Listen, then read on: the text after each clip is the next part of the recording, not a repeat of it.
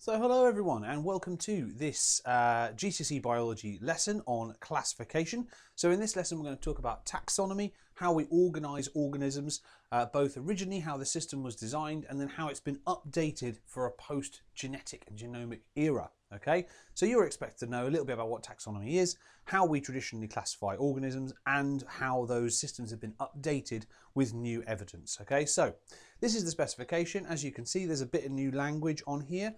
You're supposed to know the work of Carl Wosse, who basically divided life into a series of tiers, of strata, right, of layers, and they have names. They're kingdom, phylum, class, order, family, genus, and species. Okay. You're also supposed to know that the last two of those, the genus and the species, make up the Latin binomial name of all organisms. Okay. More on that in a moment. You should also then understand that obviously he was working in the 1700s, so things have moved on a little bit since then. With the advent of genetics, we have ended up with a much more nuanced understanding of how related organisms are, and we can now construct very accurate genetic trees, okay, as they're called, phylogenetic trees. The idea being that we can not only tell which animals are related to which and how closely, but how long ago they speciated. So, on that note, right, a little recap here of speciation, okay, a little recap of speciation and the idea of what we actually would consider a species. Because all these systems, right, are human-made, right? They are literally us trying to organise and classify life, okay? Life doesn't care what categories we put into it. The organisms on the planet don't care. This is really so we can make sense of it. So all these systems are human-invented things. So let's return to this idea. What is a species? So we know there's variation. We know organisms look different to each other, and within one species they all look different as well. We've covered that in a previous lesson. So when does it get to the point that this variation is so great that we've actually got two different species, right? We've got speciation taking place. So defining a species, okay? Now, I know I've shown you these pictures before, but these are two examples I use. We both know that we all know those things in the top there are dogs, right? But they're showing huge variation. These things down here, tulips, of course, but they are also showing huge variation. So our definition that we use, and it's not a perfect definition as we've discussed in previous lessons, is a species is a group of similar organisms that can interbreed and produce fertile offspring. And that's essentially the definition that we're going to use going through today's lesson. So, classification, as I said, is our attempt to organise life, to put it all into different categories, different boxes to make humans happy, so we can get an understanding of what is going on in ecosystems and on our planets, okay? So it's the process, as we say, of organising life into groups that we can understand. Now, for most of the time that this has been done, humans have tried to do this, we've been relying on what I would call the old-fashioned ways of doing things, which are, does this thing look like this thing? How many legs have you got? How many legs have you got? You got four, right, you're in one group, you got no legs, you're over there with all the other slimy things, right? So that's basically the sort of way, obviously a bit more nuanced than that, that's the way that classification has been done historically, and this kind of became absolutely sort of really well refined in the great museums, particularly in Europe and the Natural History Museum in the Victorian era, when explorers were going out around the world, bringing back specimens, going, what do you think of that? What's that then? And very detailed measurements were taken and so on and so forth. The new style, however, is to use genes, use genetics. We've already spoken about mutations in previous videos, mutations and changes in genes and genes creating proteins and all that kind of stuff. Now we can look at genetics, we get much better comparisons of the organisms and actually can work out quite a lot of ways that the old-fashioned ways, as brilliant as they are, were wrong in places. Okay, so that's also led us to be able to construct amazing trees, amazing linkages, amazing sort of what we call genetic trees, the so-called tree of life. And here's one such example. And I've got to split this over two slides. I tried to animate it for you, but in the first attempt of this, it overloaded my graphics buffer because it's just that a big idea, right? So here we've got down here the idea that 3.8 billion years ago, and that's a little bit outdated now. We now think life goes a bit further back than that to maybe 4.1. That's the first sort of signs of life. And it was single-celled, your sort of bacteria, your typical prokaryote stuff. And you've got all these examples round the bottom. As evolution, natural selection took its course, we started ending up with simple multi-celled organisms, things like sponges, sea fans, all that kind of stuff. And we're basically working our way around here up to sort of 550 million years ago, where we've got Cambrian explosion, We've got a bunch of familiar organisms down here, things like jellyfishes, nautiluses, various mollusks, all these kind of different organisms. Some of our more familiar invertebrates, the trilobites, the ammonites and trilobites come in around this point, which obviously we've already discussed in previous lessons. Okay, so those then later lead to these four great branches, these four great groups that are coming off the top here. Okay, and I must not get too excited and forget where the limits of my box are. Ooh. Right, so these four great groups go as follows. Okay, we've got animals split here into invertebrates and vertebrates. We've got the fungi, okay, and we've got the plants over there, the modern plants. And these great groups give us all our modern organisms, the ones perhaps we'd be more familiar with from previous classification, you know, lower down the school or into primary school, okay? The vertebrates are massively overrepresented here because, of course, in the top there is the one we're all interested in, which is us. And there's Charles Darwin sat on his chair at the top there to illustrate humans. Now, this is only a fraction of the organisms that are alive, let alone the ones that are extinct, okay? Absolute fraction of the organisms, but it gives us an idea of just how complicated and interlinked all of life is, okay? Therefore, a classification system to sort this all out is going to have to be pretty robust, okay? So then let me introduce you, first thing, to the 5 kingdoms of life. This is kind of our first layer of organisation, okay? So first thing we'd do, get presented with a new organism, right? Is it A, a plant, B, a fungi, C, an animal, D, a protist, or E, a bacteria? Okay, and that's kind of our first thing. That's sort of what was thought to be the highest level of classification we could do. Now we've also got the types of cell here, which we're going to come back to later in the lesson. Okay, the prokaryotes, eukaryotes. Now, below that comes a system of other words, right? These other taxon, as they're called, right? Which were invented or proposed by this Swedish botanist called Carl Linnaeus, who was the first person to make a really successful classification system. It's now still the one that we use today primarily, okay? He proposed that once you've sorted out what kingdom it's in, within each kingdom there should be phyla. Within each phyla there should be class. So for example, a phyla might be whether you're a vertebrate or an invertebrate if you're in the animals, okay? Class then would be the things we might be familiar with from lower down the school within the animals, things like are you a reptile, mammal, bird, fish, so on and so forth.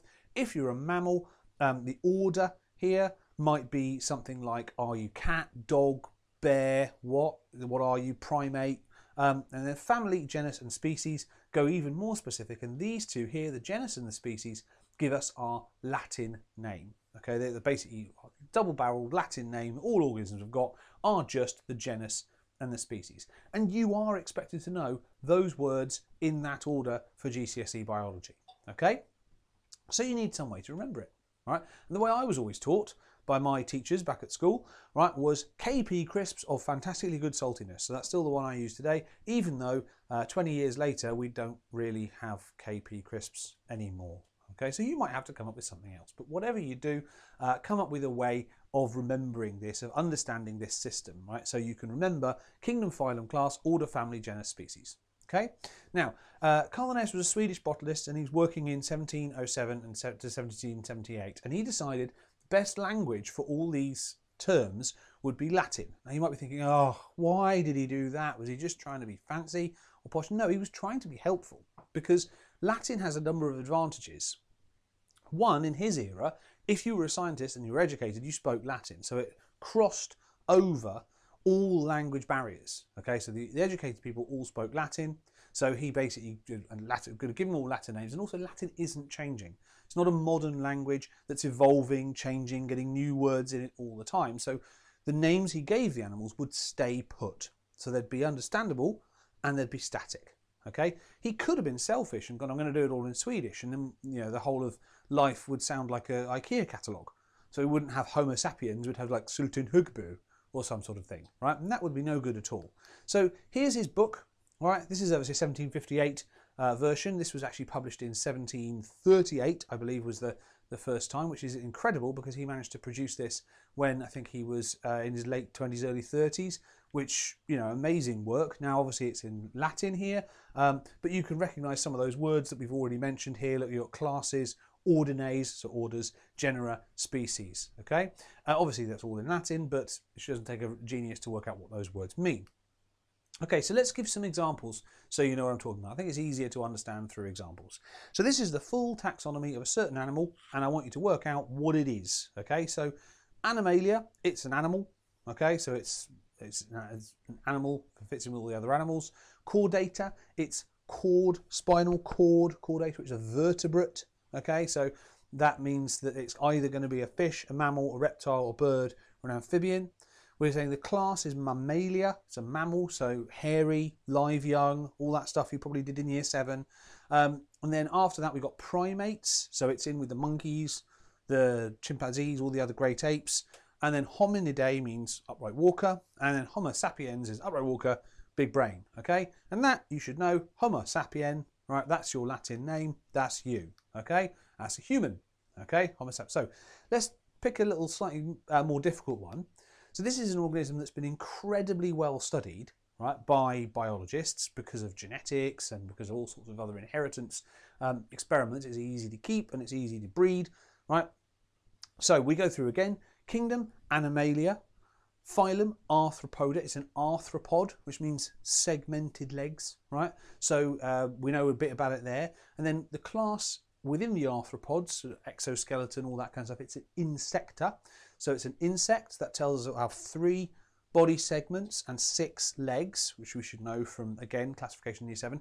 And of course, if you've ever played insects, head, shoulder, knees and toes, we all played that, which goes head, thorax, abdomen, leg, leg, leg, leg, leg, leg, leg, right? It's a common party game, right? And then Diptera, right? Might get a bit hazy from this point. That means flies, so it's within the flies.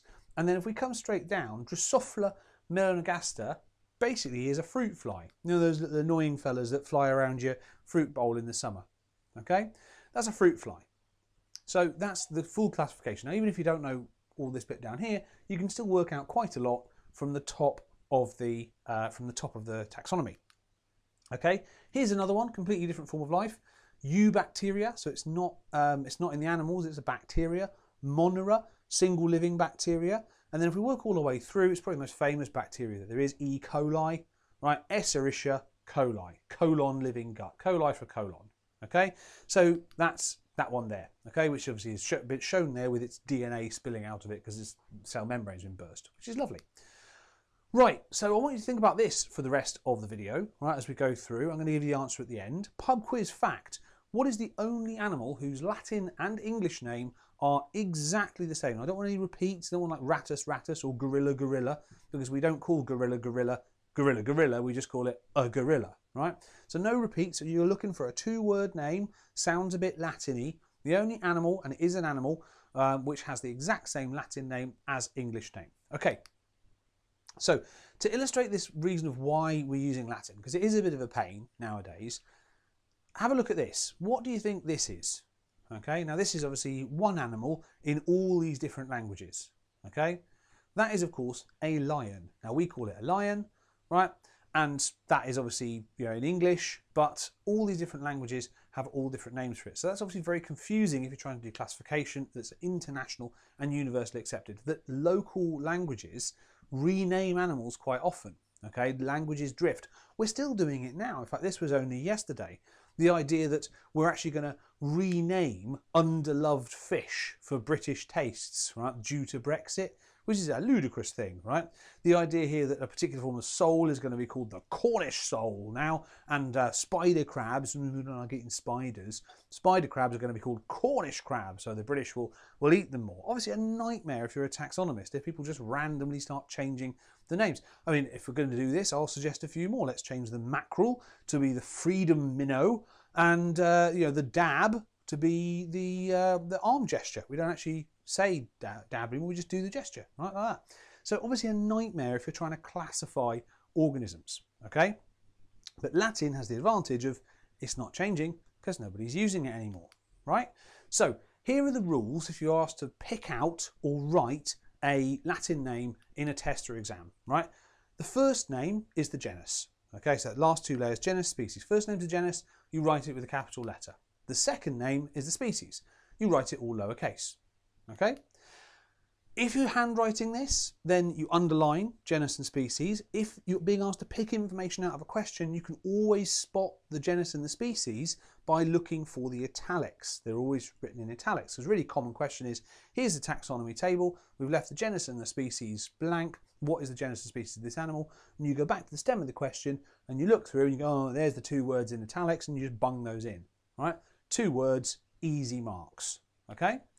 So for example, human beings are Homo sapiens, right? As notice, all these are, first word is the genus with a capital letter, and because it's typed, it's italics. Second is the species, lowercase letter. Lion, right? The Latin name rather than all those crazy other languages, Felis Leo. Rice plant, or Rhiza sativa, and colon bacteria, we already mentioned, is Escherichia coli or E. coli. With bacteria, because we tend to use the Latin names, we sort of shorten the genus sometimes and just put the letters. Like Staphylococcus aureus, we'd often put as S. aureus. Right? So how do you decide these relationships? So that's what you write, right? And there's a huge amount of data and wealth of information out there, but how were they decided? Well, we kind of mentioned this earlier. The old style is, does this thing look like this thing? That has got an incredibly big limitation, which is that lots of organisms evolve to work in one environment. Okay, so lots of different animals adapt to similar environments to look similar. Okay, if there is a best way to survive in a particular niche in a particular environment, then that adaptation is going to appear quicker. So for example, wings. Okay, now this is a bat, a bird, and a butterfly. All have wings. The structures are kind of the same. They do the same job. There's got structural similarities, but they're obviously very, very, very different evolutionary origins, right? One doesn't even have a skeleton, right? It has a skeleton on the outside, okay?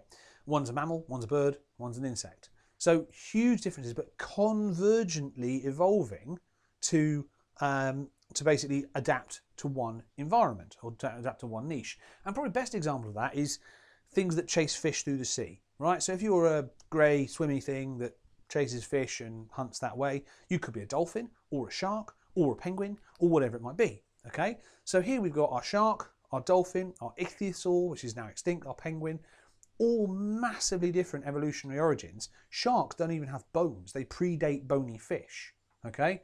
Dolphins are mammals, more related to you, right? And ichthyosaurs are extinct dinosaur relatives, penguins are birds. But look at the structural similarities. So this is the way that just look at it and work it out can go wrong, okay? The new style is called phylogenetics, a new key word for you. It's how similar the things are to each other genetically, right? And we generate what we call phylogenetic trees. And they not only have the advantage of showing how long, what's related to what, but they also, because we know roughly how rapidly DNA mutates on average, we know how often it changes, right? We know sort of on average how many thousands of years it equals how many mutations. We can also get a rough idea of how long ago that speciation event happens, and we can build quite accurate phylogenetic trees like this one, again, which you could be presented with in an exam. So this is the dog family, right? The black bear is in there for comparison. The black bear, as you can see up here, speciated way more than 10 million years ago from all the dog families, right? But it's just like reading any other graph. Up here, you've got the number of millions of years ago that the organism speciated, and then these lines show the last common ancestor. So if you're asked, for example, how long ago was the last common ancestor of the grey wolf and the black-backed jackal, well, you find the line for the grey wolf, you find the one for the black-backed jackal, you work it back, you come to this point here, you look at the axis and you go, well, that's 7 million years ago, and there's your answer, okay? And this just illustrates where classical taxonomy got it wrong. Let's look at the number of things called foxes. Because if you're looking at things, 4 legs, furry, runny roundy, bitey thing, right? Might hunt things, might scavenge. Yeah, it's a fox. Chuck it in the bin called fox. Brilliant, lovely. But if you look, for example, at the crab-eating fox versus the Arctic fox, we both called them foxes, but if you have to go all the way back here, all the way back here, you've got to go sort of between 9 and 10 million years before you find a common ancestor, okay? Now that obviously is not very well related, whereas something called a coyote and something called a grey wolf, completely different names, only you have to go back 3 million years, and for dog and wolf, right, very, very recent ancestry. It's between 1 and 2 million years. So the naming conventions don't always match up with what's actually there in the genetic history, which is why phylogenetics is so useful. Here's another example. Look, supposedly the thing next to the person is supposed to be a whale, but illustrating the idea that we are so much more closely related to whales than we are to sharks and fish and so on. And whales are more related to us, and indeed to crocodiles and birds, than they are to sharks and fish. Okay, even though they occupy the same environment, chasey, fishy, swimmy, roundy, oceany stuff. Okay, and that's what phylogenetics has given us. Now, perhaps the most profound thing to have dropped out of phylogenetics was this thing discovered by this guy called Carl Wosse in the 1970s, and his name is on your syllabus. That's how important this is. Okay, so what he was doing is he was studying the evolutionary relationships of prokaryotes. He was looking at bacteria, and this whole idea of looking at genes, looking at genetics was being pioneered at this point. He took on a project to sequence RNA, which is another nucleic acid within cells, in bacteria. Okay, and basically try and work out how it, because they're massively understudied compared to the animals, because humans are selfish, right? We're anthropocentric. He constructed what's called phylogenetic trees of prokaryotes. That was what he was trying to do, but he noticed there was this one group that really didn't fit. Now, you should know from cells that prokaryotes have got no nucleus, their DNA just flops around the cytoplasm, they're sensitive to antibiotics, they're very small, whereas eukaryotes are bigger cells, they've got membrane-bound things in them like mitochondria, chloroplasts if it's a plant, got a nucleus, and that's quite a clear distinction. He found a group of organisms that really didn't obey that clear distinction. Okay, he noticed there was one group of the so-called bacteria, which up to then had been being called the methanogens, completely lacked a lot of the characteristics of other bacteria. And he said, well, this is big news, right? This is not bacteria or eukaryote. They're not prokaryote, they're not eukaryote. They can't go in either. And this is even above kingdoms. So it's a whole new group of life, okay? And he proposed this idea, well, actually, I'm going to call these domains, and there's actually 3 of them. And we've missed one for the entirety of taxonomy, okay? So he proposed 3-domain theory. Again, that is on your syllabus. 3 domains. Basically, it's 1977 when he published this. He proposed this whole new group of life, and that's an incredible thing, you know, big thing to be proposing, right? What he noticed, look down here, was that yes, there are bacteria, yes, there are eukaryotes, as we've already said, but there's also this group that doesn't fit. They're called the archaea, okay? They're called the archaea, and that is what one of these big domains is now called, okay? And they're actually related to some of the Earth's earliest life forms. It's not even like they're rare. You've got a load of them in your gut. Again, they produce methane, so they're often called methanogens, or they were thought to be bacteria before then. You also find them around hot smokers at the bottom of the ocean. You find them everywhere. So it's not exactly like they're rare. It's just no one had spotted them until we started looking at the DNA and the RNA. Okay, so here's again the phylogenetic tree of life with the archaea, the bacteria. You can see in the middle there, those red ones, the archaea, a lot of them have got meth in the name, so they're methanogens. Okay, they're what we're talking about with the methanogens. Right. Why are they different? Well, there's a lot of things that make them the same as bacteria. So if we look up here, they don't have a nucleus like we do, so that's like bacteria. They don't have membrane enclosed, those things like mitochondria, right, chloroplasts, they don't have those, so that's like bacteria. But then you start to get to these difficult things. Well, bacterial cell walls are made of this stuff called peptidoglycan, and plants are made of cellulose. So you'd think if it was a bacteria, it would have peptidoglycan in the cell wall, but archaea don't have that. Well, that's, you know, not exactly ideal result, doesn't really fit, but we can probably overlook that. There are certain types of enzymes we're not going to go into. You can look into what RNA polymerase is through the A-level videos if you want. Initiator amino acid, you don't have to look into that particularly, but that's different from bacteria. But the kicker, I would say down here, look, is that we've got loads and loads of non-coding DNA in our genomes, and bacteria don't. It's one of the big differences between us and bacteria, but archaea do have some of this non-coding intron or junk DNA.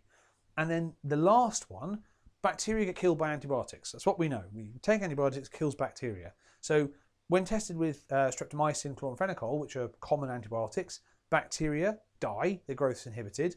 Our cells don't, because they target bacteria, right? Archaea don't die in those conditions. So that in that way, they're more like us. So they really don't fit. This is basically broken Linnaean taxonomy, okay?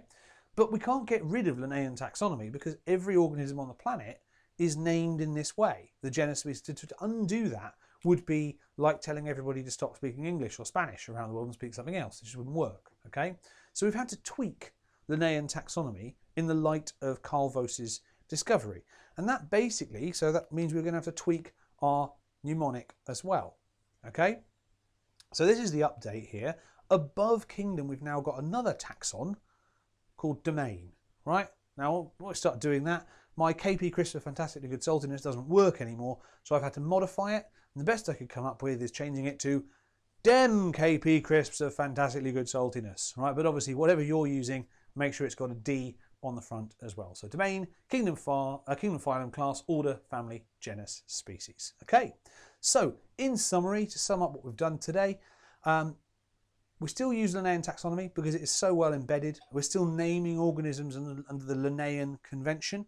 Right? Who gets to name them has changed slightly, and local names and local languages are making it more in rather than using Latin entirely. The Latin name of the animal is its genus and its species. You can be asked to pick that out of questions or put that back into tables or whatever it might be. Genetics obviously has made this much better, has aided our understanding and added this whole new domain. Genetic trees show us what's related to what and how long ago two things separated, how long ago two things speciated. Okay, and you could be asked to interpret the genetic tree. So that's basically what we've done today. And just to finish off, here's the end, right, of our pub quiz question. So did you get an answer? What is the only animal whose English name is the same as their Latin name? Well, let's go through its taxonomy. I told you it was an animal. It's phylum Chordata. So it's got a backbone, so it's a vertebrate. So that tells you it's either mammal, reptile, fish, bird, amphibian, right? It's in reptilia, so it's a reptile. Okay, so we're thinking lizards, iguanas, all that kind of stuff. Order Serpientis, slithery, so it's a snake. Okay, so it's in Serpientis. The family Boidae, are we getting there? We're getting an idea now, if you didn't have one before. Boidae, its genus is boa, and its species is constrictor. Right, it's the boa constrictor. That's the only one that's got the same English name and Latin name exactly. There it is. Okay, so hope that was clear, and I'll see you again next time. Bye-bye.